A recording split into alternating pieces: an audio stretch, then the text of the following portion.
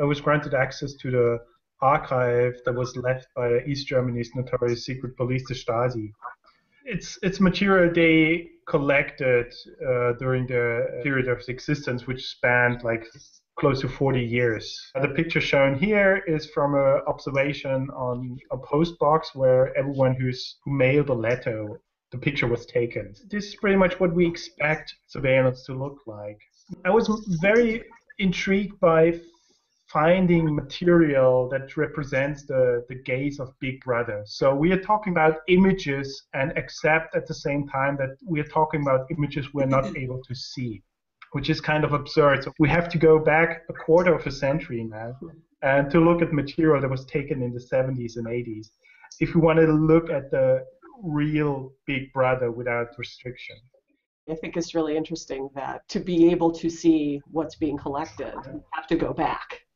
Yeah, and the thing is, we had two opposing sides of the Cold War within one society, and they were struggling within Germany. And I tried for over a year to get my hands on material from the West German archive. And I spoke to some agents there, and one guy was quite frank and told me, of course the same stuff exists in our archive, but you will never be able to look at it because we decide to destroy it first. That's terrible in a way, because that seems to prove our point that East Germany and the communists, they were terrible. They did terrible things. Because we can find easily find the proof that they did these terrible things, because this archive is open. The other archive remains closed. So there's no way for us to find the same points and to find the same terrible things they did. And the Stasi, they knew, they broke the law. They knew that. And they broke the law to defend the law, which sounds very contemporary, I would argue, because that's almost every Secret Service does and every police office tends to do. The history of surveillance goes back to the invention of photography.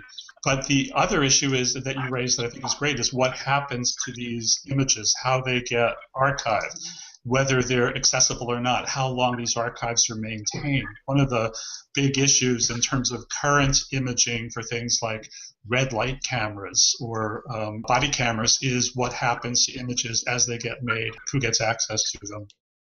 One thing that I find just really interesting and valuable about Simon's project is this notion that we can use these historic images to think about what's going on right now. The images we tend to see today of surveillance of public spaces are produced by CCTV cams. And I tend to associate that kind of imagery, it's boring. It feels like nothing's happening, even as we understand that that type of imagery it's capturing because it's waiting for something to happen.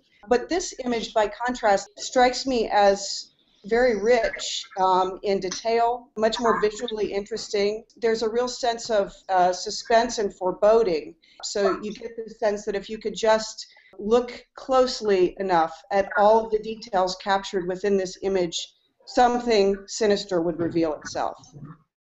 We're looking at this picture of somebody posting a letter, and it's reminding me of photographs made around the time of the Boston bombing, where police went back and looked for every frame that had a stray package in it. So you take these banal images and then go back in them and either manually or algorithmically search for what you're looking for. So it's this is kind of an interesting harbinger of those kind of images.